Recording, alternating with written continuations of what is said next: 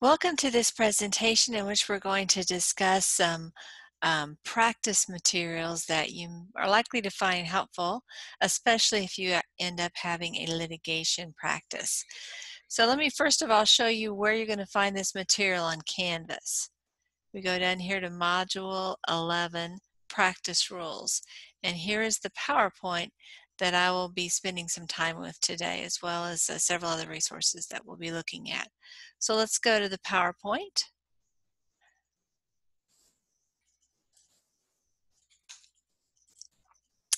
So what are practice rules? What do we mean when we say that? What we're referring to are the rules that relate to what the attorney and the paralegal does. So these aren't things that the client needs to do, but these are things that the attorney and paralegal must do or must avoid doing in order to appropriately represent the client.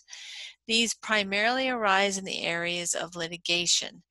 In the area of litigation, we really have kind of 4 sets of rules. Well, I'll even say go farther than that. I'd say 6 sets of rules. We have the rules for the Texas system and we have rules for the federal system. So now I'm going to say that there are 3 sets of rules for the Texas system and 3 sets of rules for the federal system. And in the Texas system, we have the Texas Rules of Civil Procedure and we have the Texas Rules of Criminal Procedure. And the federal system, we have the Federal Rules of Civil Procedure and the Federal Rules of Criminal Procedure.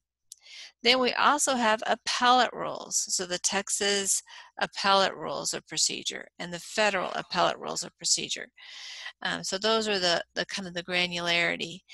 There's another layer of rules, and that has to do with evidentiary rules. So I'm not going to, they fit into this practice rules paradigm, but we'll talk about those as we make a little bit of progress. So for example, the Federal Rules of Civil Procedure, just like the Texas Rules of Civil Procedure, explain how a case begins in the court system and how it ends and what the role is and the assigned tasks of everyone in that system. So we'll be spending some time looking at those, but you'll learn more about those if you haven't already taken LGLA 1345. Which is the civil litigation class. Let me advance to our next slide here. Okay, so the most extensive set of rules that, well, I wouldn't say that they're more extensive than the Texas Rules of Civil Procedure, but they're an equally important one. If you are in federal court, obviously follow the Federal Rules of Civil Procedure. If you're in state court, you follow the Texas Rules of Civil Procedure. If you're in a Texas federal court, you're going to follow the Federal Rules of Civil Procedure. There is no applicability of the Texas Rules of Civil Procedure unless you're in a Texas state court. I have a variety of links here. I'm just going to show you those documents so that we don't have to wait for them to download. So the first one is the Cornell Law website. Very, very helpful. Lots of people use this. What I have here are the Federal Rules of Civil Procedure, and you can see they're numbered. And you can click on any one of these and find out some cool rule. I'm going to focus on Rule 23, the class action rule. Let's look at that for a second. This explains how you set up a class action in federal court. You can see it's pretty detailed. One thing that is missing from the Cornell website is there's not going to be any case annotations. So you're not going to be able to see all of the references that various and sundry courts have put on this particular rule. And there are hundreds, thousands of those.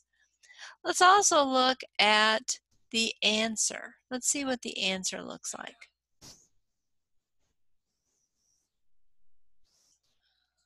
Let's see here. Looks like it might be Rule 7.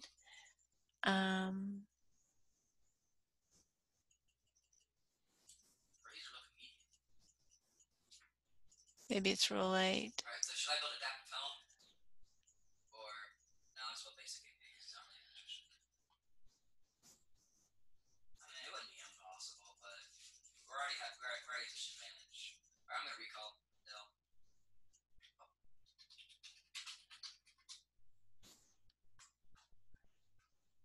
Okay, let's just look at this. This is a description of what the pleading is. A pleading that states a claim for relief must contain, and then it says the particular things that have to be contained in it. And then it says, in responding to a pleading, a party must, and then explains what the answer must look like. It must state in short and plain terms its defenses to each claim alleged against it, and admit or deny the allegations asserted against it by the opposing party. That's why when you see a federal answer, there's a lot of admit and deny, sometimes written in full sentences, sometimes just that one word. As a result, an answer filed in federal court can actually be longer than the complaint, because many times there might be a one sentence statement, and there might be, 4 facts in that statement. And maybe the defendant is going to admit 2 of those facts and deny 2 of those facts. So he has to break down those facts in more detail. So it's interesting, but oftentimes, or sometimes at least, the answer is longer than the underlying complaint. We'll compare that with the Federal Rule of Civil Procedure here. Let's go look at Rule 85. Here we go. And that number here, let me scroll across slowly here. That rule is the original answer, what goes in that. You can see this is like a table of contents. And so I'm going to scroll to where that rule is in our document. And we'll see that what a answer is, it has the same name, but what an answer is in Texas state court is very different than what an answer is in federal court. So here's our rule, Rule 85, original answer contents. The original answer may consist of a motion to change venue, pleas to the jurisdiction, and in abatement, or any other that word, pleas, or of special exceptions, of general denial, and this is where we see the vast majority of answers in the state of Texas. And any defense by way of avoidance or estoppel, and it may present a cross section, which to that extent will place defendant in an attitude of plaintiff. Matters in avoidance and estoppel excuse me, may be stated together or in separate special pleadings, each presenting a distinct defense and numbered so as to admit of separate issues to be formed on them. So it doesn't say in the Texas rules anything about needing to admit or deny allegations asserted against it by the opposing party. That's just not part of our Texas system. You won't find that in a Texas Texas answer. This is our rule book, and you can see if you're in state court, there's no need to follow the rule book in federal court. You'll also find the federal rules right over here. And the way that you would find it is you would go to Title 28, which is the judiciary section. And you can see that they have the administration of courts and they have procedure. So we would go to this section, and you can see it has the evidentiary rules, it has the process rules. All of the rules that we saw over here are going to be findable over here. And here is the official version. Again, this is still U.S. code. This was U.S. code here, but this was U.S. code that Cornell has kind of put together and organized. And Cornell is obviously a private university. So then we'll go over here to the federal government's U.S. code, and we can see the same information here. We're over here in Title 28. I've just made it more granular as we've gone down, and we can see that we have the evidentiary rules. We have the rules of court down here, 131. And we could actually be more the rules of procedure with respect to evidence and so forth.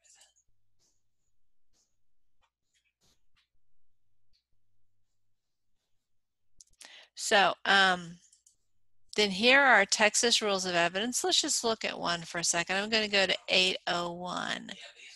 So we'd find it here in the index. That's the definition of hearsay in the state of Texas. So I'm just going to flow through till we find 801.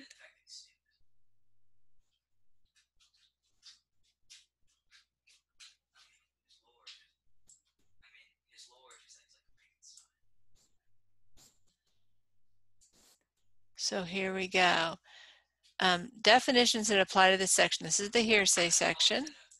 Statement, it means a person's oral or written verbal expression or nonverbal conduct that a person intends as a substitute for verbal expression. Declarant means the person who made the statement.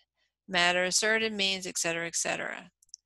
And hearsay means a statement that the declarant, again, see this word here?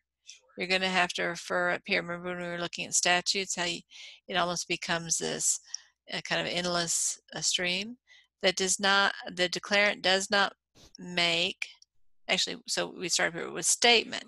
What is a statement? Well, here we have the definition of statement.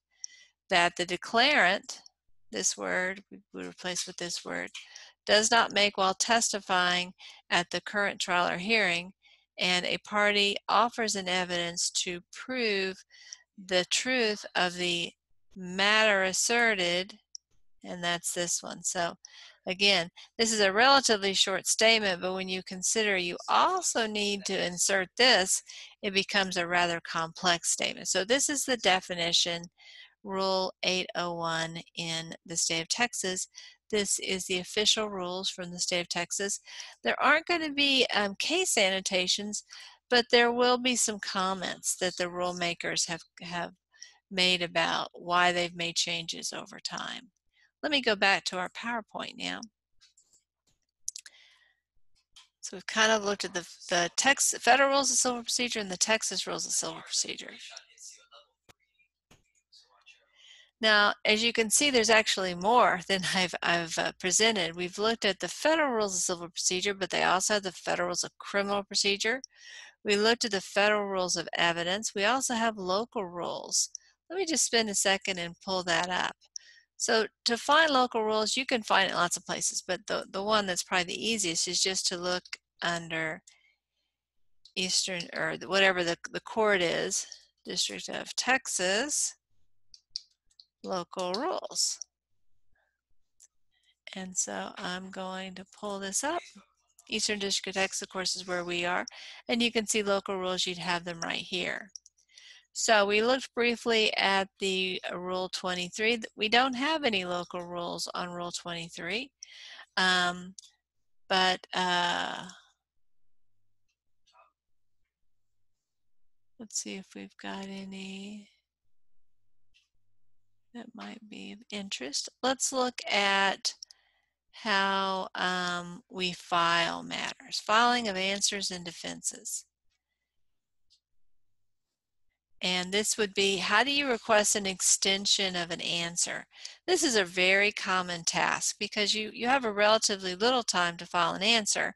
The plaintiff in many cases have had, months, weeks, years even to file or to prepare its complaint.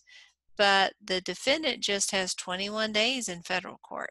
And you can imagine that if this lawsuit is completely new, many times the defendant will want more time. Now you may say, well, why would the plaintiff agree to give the defendant more time? There's a couple reasons. One is professional courtesy. Despite what you might see on television, I would say most attorneys believe in the idea of professional courtesy, and they understand that the defendant hasn't had very much time to prepare, and so in most cases the plaintiff's attorney will say, sure, I'll give you an extension. So that's one reason, just being a good ethical attorney. Another reason is that especially plaintiffs' law firms are usually relatively small in terms of the number of legal professionals.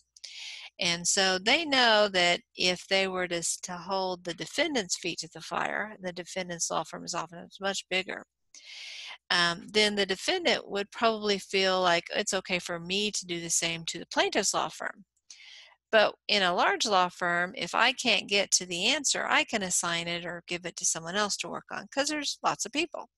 But in a plaintiff's law firm, it may be a much smaller operation. And so the plaintiff may be thinking, I may need a break at some future day. If I haven't cut the defendant's attorney some slack, he's not going to cut me slack.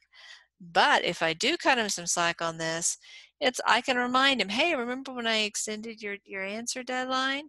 So now I need some help on the extension to this. Will you agree? and the attorney is likely to say, or very possibly going to say yes under those circumstances. The third reason the plaintiff's attorney is likely to agree is that he knows that the judge would likely approve this motion. And so if he doesn't agree, he's likely to get a black eye with the judge. The judge is like, why did you deny this? This is a very reasonable routine thing unless you have some special reason. That's kind of you're being a jerk, and so you don't want to have that kind of rapport with the judge. So that's an example of how this particular issue kind of plays out in the real world, and this gives you the specifics of our rule.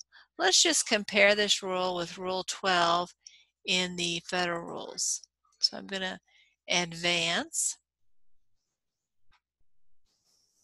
to the next rule.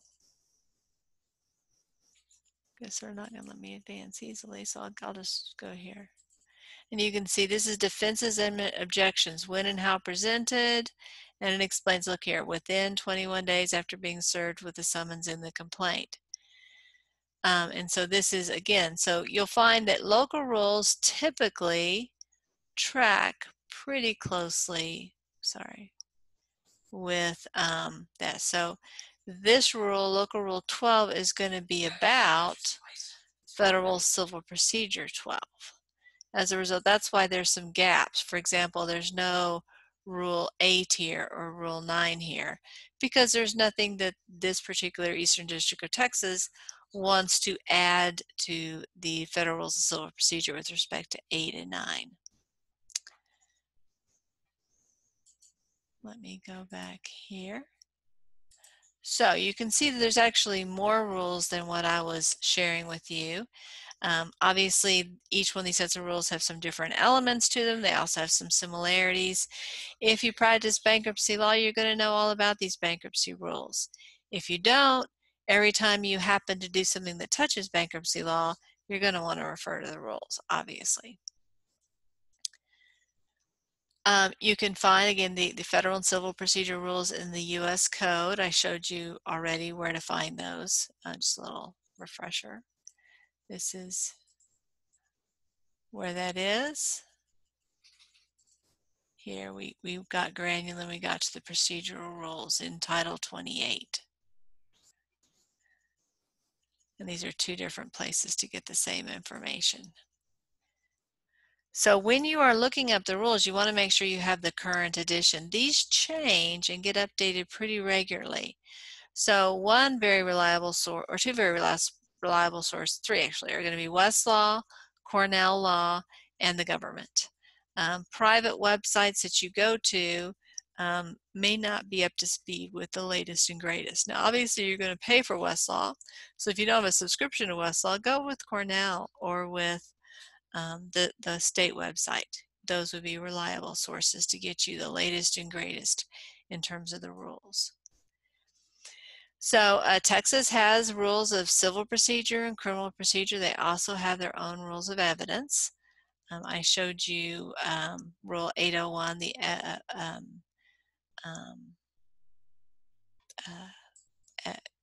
rule of hearsay. Let me go back and we'll just pull up a rule of evidence.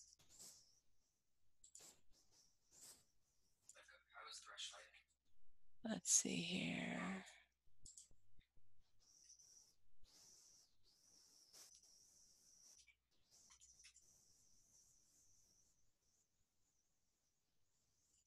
Let me just type in here, Federal Rules of Evidence.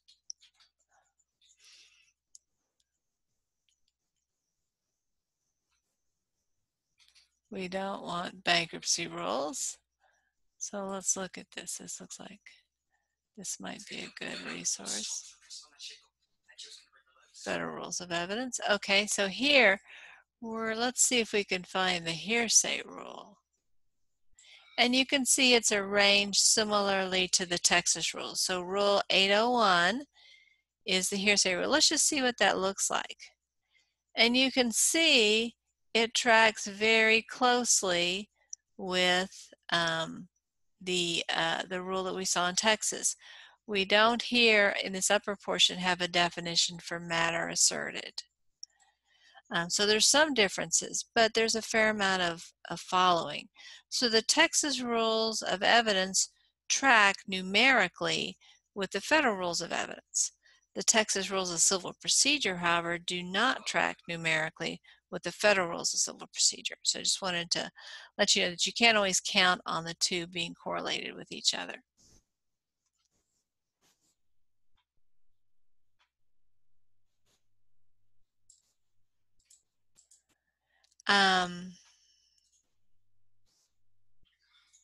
So I guess that's pretty much all that I wanted to cover before we dive into Westlaw for just a little bit. So let's go over here to Westlaw.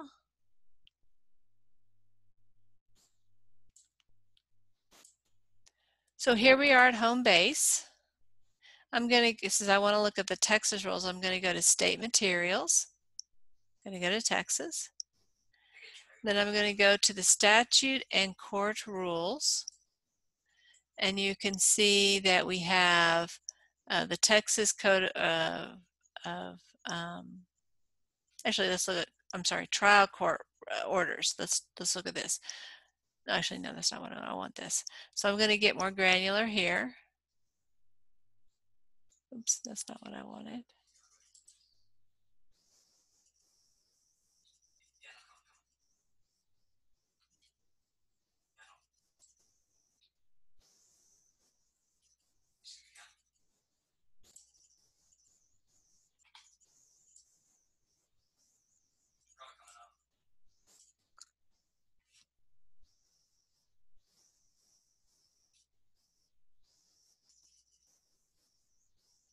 Here, I guess. Here it is. It says Vernon's Texas Rules Annotated. They're not listing as Texas Rules of Civil Procedure, but that's what it is. So it's obviously called Texas Rules of Civil Procedure here, and it's Texas Rules of Evidence. The Vernon's comes into play because that's what we call the Texas statutes. And we call them Vernon's because the original publisher of them was a person named Vernon. So we're going to look at Rule 85. And so I'm going to make part 2 more granular. And I'm going to scroll down to, I'm going to look at pleadings. I'm not sure if it's in general or not. Must be pleadings of defendant. So I want 85, original answer, contents. We already looked at this same rule. Let me just go back and show you. Actually, where was this? Over here. So we saw this document here. And you can see that there's no annotations between them, but here we have, sorry, I went to the wrong thing. Here we have the original answer, and it's exactly the same language, and you can see right here of general denial. But now we can look at these lovely annotations. We have 244, and you can see they're organized for us. So we might have an issue about general denials. And we can go here and look at the particular items in this place. Let's say we want to read more about general denials.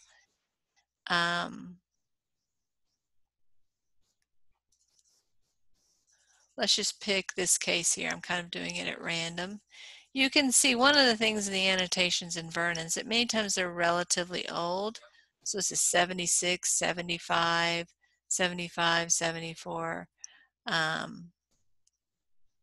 That's probably older than you would want ideally. Let me just see if I can see something more recent. Nope, I can't. So I'm going to stick with this. But it's okay if the first case you find isn't the best in terms of the year, because I can get citing references for this case, or I can get key numbers. So maybe I am very interested in this number. This is what I'm interested in. Well, I can click on this and get much more recent cases. So the annotations in Vernon's won't include every single case. So I can probably find some cases that are a lot newer. And you can see 83 here, 2001. There's also some older ones. Or I could also cite this case or find out what other cases have cited it.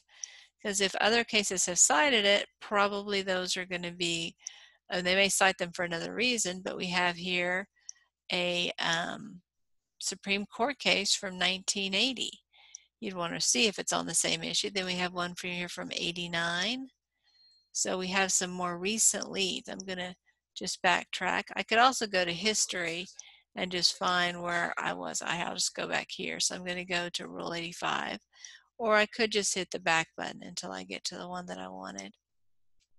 And I'm going to look again at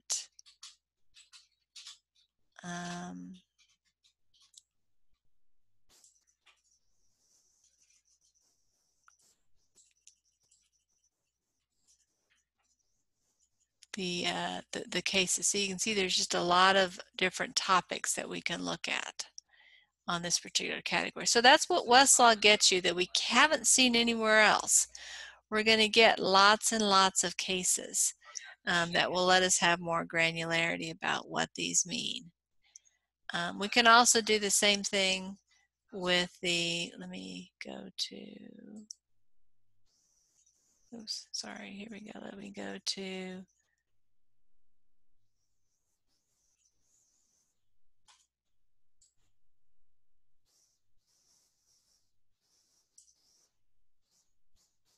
here, let me just start from scratch and retrace our steps here. And now let's look, you can see the Texas rules of criminal procedure would be here. And now we can find the Texas federal court rules. So again, we could look for all the different courts, but we were looking at the Eastern District before. So let's go here and look at the Eastern District here. Let's refresh and see what we actually looked at. We looked at Rule 12. So let's pull up Rule 12 in this context. Rule 12 right here. Again, it's the same rule. An attorney may request that the deadline be extended for a defendant. An attorney may request that the deadline be extended for a defendant. Let's see if there's any cases. Nope, there's no cases on this one. Let's go to the next one, see if we can find one with annotations. No annotations here. Local rules oftentimes don't have cases about them, so I'm not tremendously surprised we're not seeing them. But if there were some, we'd be able to see it here. And again, not looking like we're going to hit pay dirt. We'll do one more. But if they were available, they would be here. They would not have appeared in the government documents or in the Cornell documents. What you're getting when you, here we go, citing references. That must be where they're listing them. So there's no cases here, but they do have some secondary sources that we could look at. Unfortunately, they're out of our plan, but there are some tools that we can use if we want to dive a little bit deeper. Let me go back to home base.